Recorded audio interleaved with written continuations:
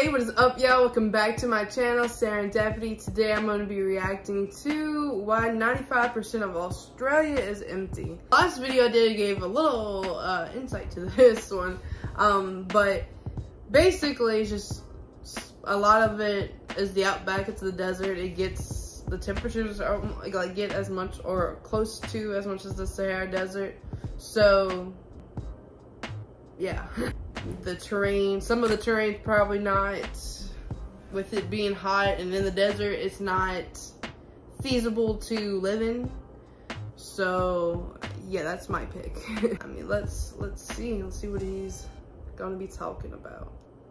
The smallest, but it's also the only one to be entirely controlled by just a single country. Almost everybody knows, though, that while Australia is a huge place in terms of land, it's also a pretty small place in terms of population. But few people really understand the absolute scale of how sparsely populated the Australian continent actually is. To help put the numbers into some perspective, Australia is of a comparable size to the lower 48 US states. These 48 US states have a population of more than 300 million people, while Australia only has a population of a little more than 20. I didn't realize Australia was, I knew it was pretty much the size of the US.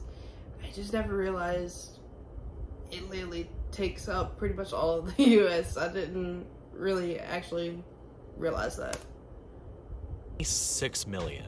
This means that there are 2 American states that have more people than the entirety of the Australian continent. California with more than 39 million, and Texas with more than 28 million. For a more European perspective, the population of only England, without factoring in any of the rest of the UK, is more than double the entire population of Australia. Despite being an entire continent, there are actually 7 significantly smaller islands across the world that have higher populations than Australia. Great Britain, of course, along with Honshu, Luzon, Mindanao, Java, Sumatra, and Madagascar. Java alone has nearly 6 times Australia's tiny population, despite being an island that is 60 times smaller than Australia, the continent. But it still gets even crazier because there's also a bunch of cities across the world that, right now, have more people than the entire continent as well. The Tokyo, Jakarta, and Delhi metropolitan areas all have greater populations than the entirety of Australia, while the Shanghai and Seoul metro areas have roughly similar populations.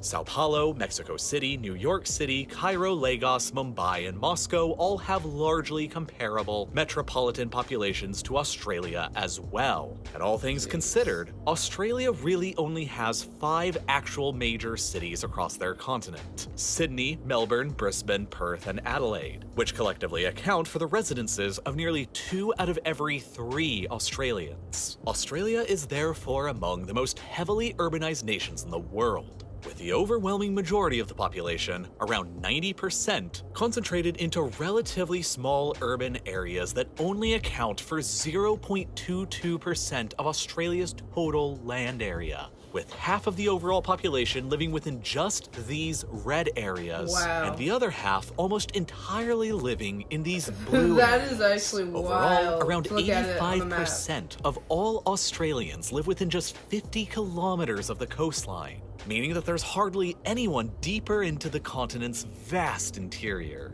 This unique population distribution creates a lot of fascinatingly bizarre situations across the continent. For example, this is the Shire of East Pilbara in Western Australia. It is roughly the same size as Japan, but there's only a bit more than 10,000 people who live here, and half of them just live right here in the town of Newman. It's basically just a small town, but with the space of Japan. Then, perhaps even more strangely, there's the pastoral unincorporated area down here. That's actually pretty crazy. Because in the town that I live in is like 4,000. But if you talk about like our parish, like our county, there's way more than that. In South Australia. This dot is the city of Adelaide, Australia's 5th largest city, home to more than 1.3 million people. And immediately adjacent to this oasis of urban life is the pastoral unincorporated area, a territory that's roughly the size of France, but is only home to a whopping 3,750 people, making the population density something like 178 square kilometers of land for every one person. That is roughly 1 Aruba's worth of land for every single resident inside of the pastoral So like, what is like the jobs there? Like, what do most people go like from here? Well, Louisiana is a very like a industrial, like it's big industrial place. So a lot of people want to become Boilermakers because that's where like all the money is. But anyway, other than that, you would like, or like welding or farming really is like the biggest jobs here. I wonder what, like, is it like farming that you go to, that you naturally go to, or like what's the job that you do there? Incorporated area. Oh.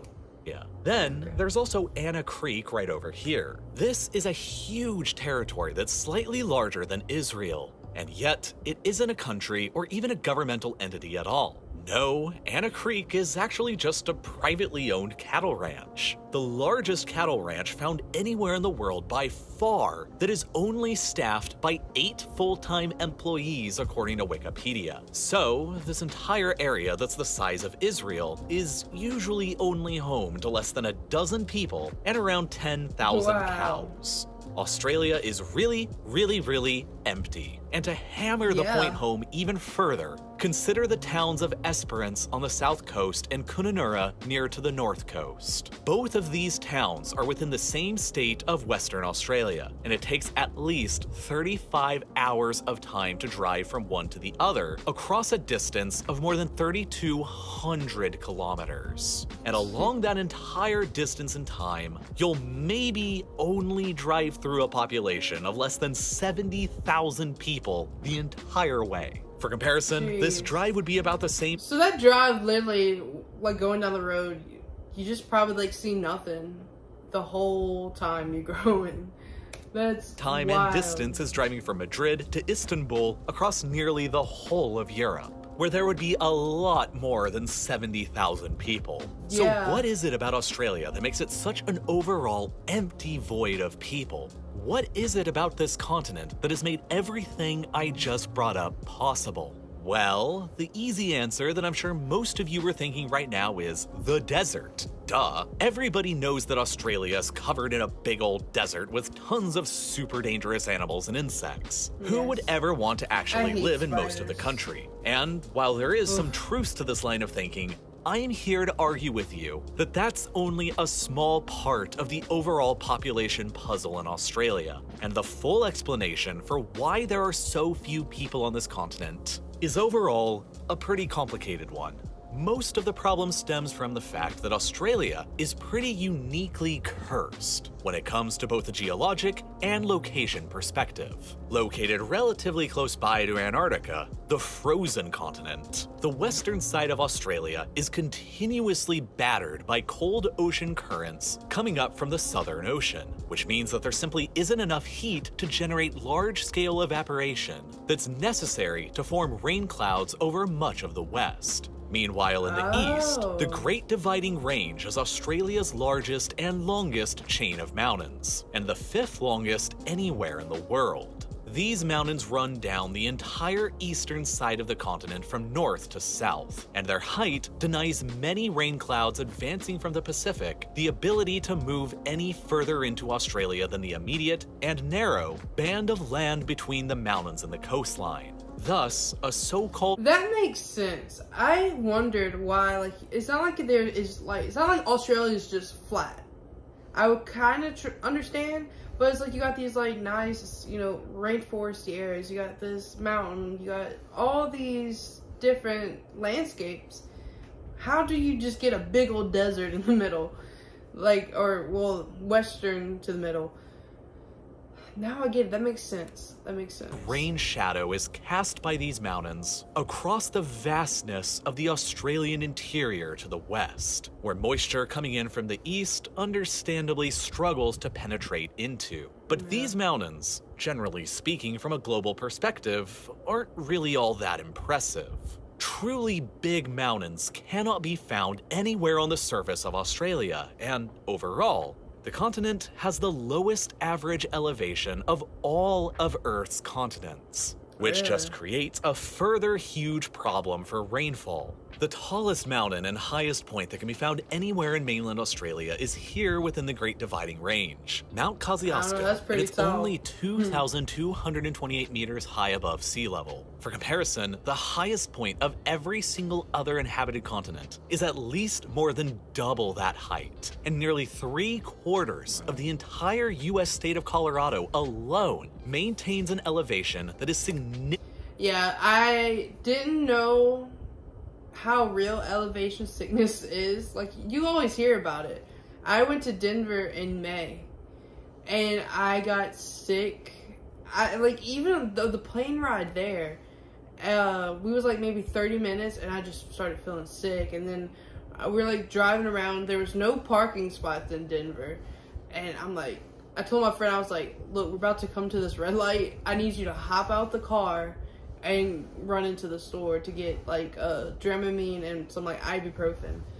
I was so sick. I was so sick. Significantly higher than just that one sorta tall mountain in Australia. Because like Denver itself is more high. Now that's why I realized when people were like, yeah, don't go to the Rocky Mountain your first wait to climb up the mountains.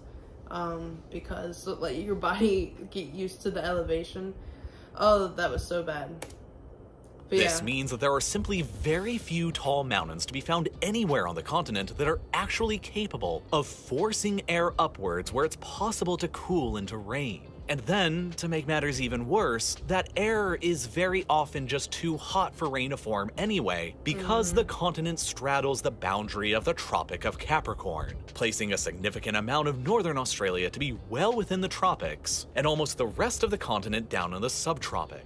This area of the world is dominated by the subtropical high-pressure belt that wraps around the entire globe, and it simultaneously serves to both warm and dry the air around it. So whatever air even does get pushed up by the few tall mountains in Australia has to also contend with this phenomenon. And what's even more, Australia has to also contend with the difficult-to-predict oscillations of the southern Pacific Ocean known as El Niño and La Niña. During an El Niño event, which can sometimes last for years at a time, the southern Pacific often goes through prolonged periods of slower than usual westerly winds, and that naturally means that there will be less atmospheric moisture delivered by those winds to the eastern and northern parts of the Australian continent, often accompanied by exacerbated drought-like conditions. It's unsurprising then that many of the worst bushfires in Australia's history have taken place at the exact same time as during one of these El Niño events. All of these factors converge to make Australia by far the driest inhabited continent on the Earth, with the least amount of average annual rainfall, and consequently, desert or desert-like conditions understandably exist over about 35% of the continent's total area. I mean, just take a look at this. I don't know, to go for a drought for years? That's crazy. Map of Australia's average rates of annual rainfall, where you can see most of the rain on the continent falls on the east coast in the stretch of land between the coastline and the Great Dividing Range, in the north that stretches into the tropics, Tasmania in the south, and around Perth in the southwest corner. It's basically an identical map with Australia's current population density pattern, except in one very interesting and notable area: Northern Australia. The problem up here is not that it receives a low amount of rain on average, but that it receives that rain largely all at once and over ridiculously variable periods of time. Just like everywhere else in the tropics, Northern Australia is dominated by the wet and the dry season, where rainfall is greater during the summer and less during the winter. In the case of Darwin, the largest city up here on Australia's northern coast, the average annual rainfall amount is more than 1,800 millimeters, which is nearly triple the amount of rainfall that London gets. However, the vast majority of that rain falls during just the 4 months of the wet season between December and March, when the area's monsoons and tropical cyclones are generally active. And when you discount the immediate coastline, the rest of northern Australia in the interior, between the coast in the north and the Tropic of Capricorn in the south, suffers from some of the most highly erratic rainfall seen anywhere on the planet, largely owing to the unpredictable pattern of the area's tropical cyclones. Back in 1898, one of these cyclones dumped an absolutely unbelievable 740 millimeters of rain over this small northern Australian town in just a single day, more than the entire average annual rainfall of London, which could give the false impression if you just looked at that single year of more rainfall here than in the UK. But then, a few decades later on in 1924, without any cyclones penetrating through to the interior here, this town only received 4 millimeters of rain throughout the whole year, which is even less than the yearly average of the Sahara Desert. But it's not just the erratic nature of the continent's rainfall that makes fresh water a scarcity here. It's also the lack It's like literally you either too much or too less. Like there's no in between. Need decently large rivers. The most significant river system on the continent is the Murray-Darling Basin here in the southeast, in one of Australia's most heavily populated cores. But it just kinda sucks from a build a big civilization perspective. First of all, the waters of the system flow southwestward and empty out right here on the south coast. This isn't really good because, as mentioned previously, most of this basin exists in the part of Australia beyond the Great Dividing Range that doesn't usually see a lot of rainfall to replenish the rivers with water. As a result, the average annual flow of the waters in the basin amounts to just 24,000 gigaliters a year, which is the lowest rate of flow of any of the world's greatest river systems. For comparison, the Mississippi Basin in the United States has an average annual flow of nearly 530,000 gigaliters a year, which is more than 22 times the flow of water that Australia's greatest river system has got. Nonetheless, it's the best that the continent has got, and the basin provides the drinking water for around 3 million Australians today, while the area around it has developed into the agricultural heartland of the modern Australian nation, providing nearly the entirety of the food that the 26 million people of Australia consume, along with enough to export to millions more across Asia. But as climate change continues to worsen the effects of drought on the continent, the waters that feed this agricultural heartland through the Murray-Darling Basin are getting harder and harder to come by with every passing decade. 9 of the 10 hottest recorded years in the continent's history have taken place just since 2005. These higher temperatures are rapidly increasing the rates of evaporation throughout the waters of the basin, and with already limited rainfall throughout the majority of it, it's making the water here increasingly scarce, with some sections of the basin at times remaining completely dry for months on end. And it's not just the scarcity of fresh water on the continent that makes sustaining a very large population difficult. It's also the scarcity of good land for farming and agriculture, owing once again largely to geography, geology, and location. In northern Australia, there hasn't been any new mountain building since the pre-Cambrian era that ended 1.5 billion years ago. And even further, there hasn't been any glacial activity here since the Carboniferous ended nearly 300 million years ago. Thus, this entire region that covers nearly half of the continent has suffered its soils being beneath continuous weathering and erosion for well over 250 million years, compared to less than 10,000 years for most of the soils on other continents like North America, Europe, or Asia. Therefore, the soil nearly everywhere in northern Australia just sucks for agriculture. The only exception to that rule is the area of the river basin that drains here into Lake Erie. But this is an overall small amount of the north, and the rainfall required for irrigation here is still very low. But the thing is, none of these geographic or climatic explanations really give the full picture. Because, despite everything that I just spent the last 10 minutes explaining to you, it turns out that Australia actually has a ton of freshwater resources. Well, at least when compared to countries and not to continents. In fact, Australia has an estimated 492 cubic kilometers worth of renewable freshwater resources, which is more than a lot of countries with significantly higher populations. That's twice as much as Pakistan, for example, a country which has more than 8 times as many people. So it's not just a sheer lack of fresh water, and it's not just a sheer lack of arable land either. While, yeah, only about 6% of Australia's land is actually arable and suitable for agriculture, Australia is huge. So that 6% is still a ton of usable farmland. To put it in a context, Australia has more arable land than Indonesia, Malaysia, Singapore, the Philippines, Vietnam, Cambodia, and Laos all have combined. Despite all of these countries having a combined population of 542 million people, and Australia only having 26 million people. To put it into another perspective, Australia has by far the highest ratio in the entire world of arable land to population at around 1.9 arable hectares of land for every 1 citizen of the country. For the sake of comparison, the ratio in the United States is only about 0.47 arable hectares of land per 1 citizen. This means that if Australia ever reached the same ratio of arable land to people as the United States, the continent would be home to well over 90 million people. Still substantially less than the population of America, but also substantially more people than Australia has today.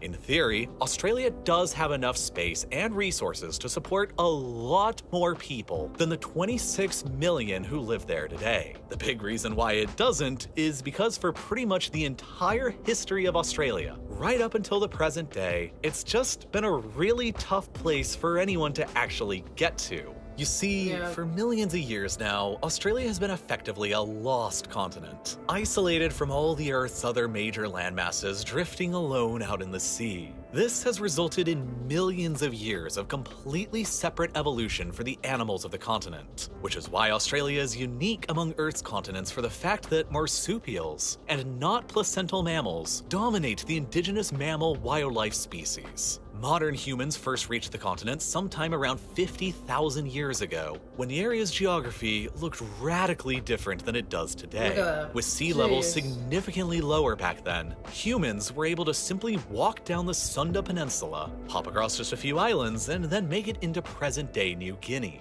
which back then was connected to Australia via a land bridge as the prehistoric continent of 𝐒𝐤𝐤. And after these initial humans made it to the continent, they remained almost entirely undisturbed for tens of thousands of years by any other groups of humans from anywhere in the outside world. As sea levels began to rise following the end of the last ice age, 𝐒𝐤𝐤 was flooded and the land bridge between New Guinea and Australia fell beneath the waves around 10,000 years ago, making Australia even more remote than it had been previously, and even less likely to ever be visited by outsiders. For the next 9,600 years before the eventual arrival of the Europeans in the 17th century, the Australian continent may have only been significantly visited and impacted by outside humans a total of just 2 times. Dingoes, an invasive species of dog likely originating from New Guinea, were introduced to Australia sometime around 8,300 years ago, potentially by an unknown group of human visitors coming from the island. About 11% of the modern Aboriginal Australian DNA also derives from Indians, which suggests a potential encounter on the continent with a group of humans from South Asia sometime around 4,000 years ago. And then, after millennia of existing almost entirely undisturbed by the outside world, in 1606, a Dutchman and his crew suddenly showed up on their ships and landed right here on the western side of the Cape York Peninsula. But even after that, the Dutch never really bothered to ever establish any permanent settlements or presence on the continent, because the parts of it that they found were generally decided to be too uninhabitable for all the reasons that I mentioned during the first half of this video. The closest the Dutch ever came to a permanent settlement on Australia happened entirely by accident. 50 years after their Sorry I'm not talking. I just realized that I wasn't talking. I'm literally just into this video. I'm literally just watching it. I've learned so much stuff that I didn't know. I just realized I haven't said anything in a while. In 1656, a Dutch ship called the 𝐒𝐤𝐤𝐬𝐿 crashed off the coast of Western Australia around here. 75 of the ship's survivors miraculously made it to the shore, and then 7 of them were dispatched on one of the ship's lifeboats to make the 1,400-mile-long journey over to Batavia, or modern-day Jakarta, on the island of Java, which was the administrative capital of colonial Dutch rule in Indonesia at the time. After 41 grueling days of travel, these 7 people finally made it to Batavia and raised the alarm for the 68 crew and passengers who they had left behind back in Australia. And for the next several years, numerous search and rescue missions were carried out by the Dutch Navy all along the Western Australian coast. But little sign of the ship's wreckage was ever discovered, and the 68 survivors of the 𝐒𝐤𝐤𝐬𝐿 who were left behind were simply never seen or heard from again.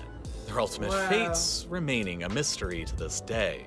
They simply vanished into the vast void of Australia and history without much of a trace. More than 3 centuries of time would pass before finally, in 1963, the wreckage of the 𝐒𝐤𝐤𝐬𝐿 was discovered by a team of Australian divers roughly 100 kilometers north of modern-day Perth. Well over a century after the vanishing of the 𝐒𝐤𝐤𝐿 on the continent, the British finally established Can you imagine the first finding something like that? That, like, a mystery, and then, like, all these years later, finding it? That's crazy. Truly permanent European settlement on Australia only in 1788 over on the complete other side of the continent around modern-day Sydney with around 1,300 people. At the time, the Aboriginal population of the continent was likely only somewhere around 650,000. Which was pretty much the entire population of Australia as a whole. To put that into perspective, every other inhabited continent on the planet had vastly more people than that back in 1788. Asia already had more than 650 million people, around 1,000 times the population of Australia. While Europe had nearly 150 million, Africa had 85 million, and the Americas had around 20 million. Australia therefore began the modern era of industrialization from a far lower population base than any other of Earth's inhabited continents, and since population growth tends to be exponential, Australia has been lagging behind the rest for centuries. In 1788, the population of the freshly independent United States stood at around 4 million people. It would take Australia more than a century of history, not until the year 1906, to finally surpass the population of the United States back in 1788. Really? By 1906, America's population was already pushing 90 million. For most of Australia's history, immigration came almost entirely from just a single source: the British Isles. Following the discovery of gold on the continent in 1851, a massive gold rush to Australia ensued that saw around 2% of the entire population of the British Isles emigrate to Australia throughout the decade of the 1850s, and more than doubled the Australian population almost overnight. But Australia struggled to attract large numbers of immigrants from Europe afterwards, because it was heavily competing for them with more attractive countries in the Americas like the United States, Canada, Brazil, and Argentina, who were much closer to Europe geographically and were thus generally cheaper and quicker for Europeans to emigrate to. It didn't help that beginning in 1901, the Australian government enacted a policy that would artificially reduce their numbers of immigrants to the continent for decades: the racist White Australia policy, which restricted immigration to only people of white, European ancestry, and initially gave overwhelming preference to migrants coming specifically from Britain. As a result, the flow of immigrants to the continent remained only a trickle of people for decades across the early 20th century, while at the same time, millions of immigrants were arriving in the United States every couple of years. The population of Australia even shrank during World War I, when nearly 1 in 5 of Australia's men were shipped off to fight the war in Europe. Around 2.5% of Australia's entire male population of the time never made it back home from the trenches and beaches of Europe. By the eve of World War II, Australia was a small and overwhelmingly European nation of only around 7 million on the periphery of Asia. And many white Australians of the time were terrified of being demographically overwhelmed by the extremely more populous nations of Asia just to the north. By the time war came to the continent, Imperial Japan had more than 10 times Australia's population, at more than 73 million. And after the Japanese bombed the northern Australian city of Darwin in 1942, fears across the continent were rife that an imminent Japanese invasion was coming. And while the invasion never actually materialized, the Australian government nonetheless came to believe that they needed to increase their population to avoid the threat of another invasion scare like that again in the future. Before 1940... That's crazy, because like, what if that had never happened? Can you imagine how less of a population Australia possibly could have now? Like, if they didn't get scared in World War II, and like only what, like 80 or so years ago, that's wild. Almost all the immigrants to Australia came from either Great Britain or Ireland. But after the war, Australia for the very first time began encouraging immigration from across the European continent. The policies restricting immigration largely only to Britons were gradually relaxed to be more inclusive of all Europeans, and by the 1960s, 3 million mainland Europeans from places like the Baltic states, Poland, Italy, the Balkans, and Greece packed up their bags and headed to Australia to begin a brand... Ooh, jeez. I wonder what... Oh, what did I do? I think I muted it. Oh. That's crazy. Like, up until, what was it, 1943, if Japan never would have bombed Darwin, like, their population could possibly still be, like, extremely low. That's kind of crazy. And the fact that, I wonder what made people come to Australia. Since, like he said, so many immigrants were going to all the Americas. I wonder what was like, oh, let's go see what Australia is like. All the Polish and Italians and all of them was like, let's go see what Australia is like. Or I wonder what made them go from, I mean, I would think they were good where they were at. What made them want to come to Australia? Scare like that again in the future. Before 1945, almost all the immigrants to Australia came from either Great Britain or Ireland. But after the war, Australia for the very first time began encouraging immigration from across the European continent. The policies restricting immigration largely only to Britons were gradually relaxed to be more inclusive of all Europeans, and by the 1960s, 3 million mainland Europeans from places like the Baltic states, Poland, Italy, the Balkans, and Greece packed up their bags and headed to Australia to begin a brand new life, many of them being displaced refugees from the war. But the exclusion of non-whites as immigrants to the continent remained largely in force for several more decades even after the war. It wasn't until 1973, nearly 3 decades after the end of World War II, that the White Australia policy was finally overturned and race ceased being a factor in the continent's immigration policy.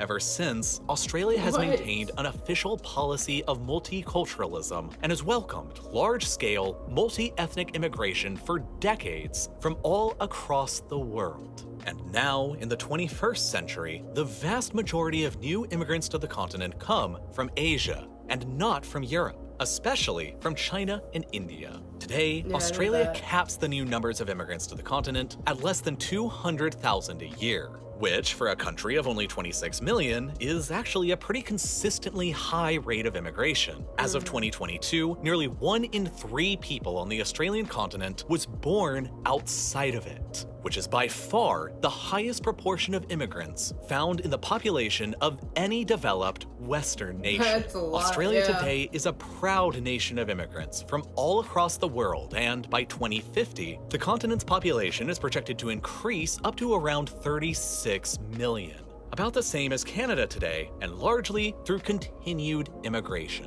But the growth over the next 2 decades will not come without its challenges. The continent's ancient natural challenges like unpredictable rainfall, drying rivers, droughts, and vast arid wilderness, along with new challenges like the uncertain course of climate change, mean that Australia has an epic battle against its own environment ahead of it to continue increasing their population. But despite all the odds that are stacked up against them, the country is actually one of the world's most major agricultural producers and exporters. With more than 104 million sheep on the continent, there are 4 times as many sheep as humans, and consequently, Australia is the world's 2nd largest producer of sheep and wool, and the 5th largest producer of beef. In addition, Australia is the home of slightly more than half of all the world's certified organic farmland, and is a global leader in almond and lentils production. I'm sorry that I didn't really interact too much through this video. I was actually very, like, into this video. I loved it. I learned so much that I never knew. I always knew that Australia had a very low population, but I never knew the reasons why. I didn't know whether 1973, you know, allowing all these immigrants to come in from anywhere, like, they would still have a low population. If Japan didn't bomb Darwin, they would have even a lower population. Like, there's so much of that stuff that I absolutely love, and I just never knew about it. That was such a good video. I learned so much. Oh, wow. I learned so much about Australia's history in 30 minutes. It kind of makes you think, like, I always think when stuff like this happens, like, there's this big change and, you know, this happened, so we had to change it. I always think about, like, what if that thing didn't happen, if that makes sense? Like, in this instance, if World War II or the bomb never happened, I wonder what Australia would be like today. Because they had to be, at some point, they had to be like, you know, we don't have enough people. And I wonder, would they eventually just come to realization to let other people come in? Or would they still just be like, no, I don't care, even, you know what I'm saying? You know what I'm saying? Oh, I loved it. I actually very enjoyed that video. I just can't keep on saying it. I mean, I can't stop saying it, but yeah, if you like more of these types of videos, let me know. And that's all I got. I'm sorry that I didn't really interact too much. I was just so captivated in this video. But thank you for watching. And like always, there's more to come, and I'll see you in the next one.